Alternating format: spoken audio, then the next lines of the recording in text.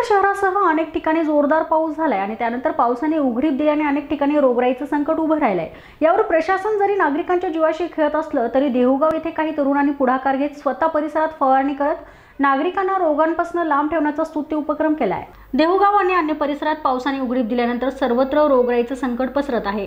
अनेक वेळा प्रशासनाला रोगराईपासून बचाव करण्यासाठी उपाययोजना राबवाव्या असं सांगून देखील प्रशासन दुर्लक्ष करत आहे। मात्र फक्त प्रशासनावर अवलंबून न राहता देहुगाव येथील काही तरुणांनी पुढाकार घेतलाय। देहुगावमधील निसर्ग सोसायटीमधील रोगराई आणि रस्त्याच्या बाजूला वाढलेलं प्रचंड गवत याचा तेथील रहिवाशांना मोठ्या प्रमाणात त्रास होत होता।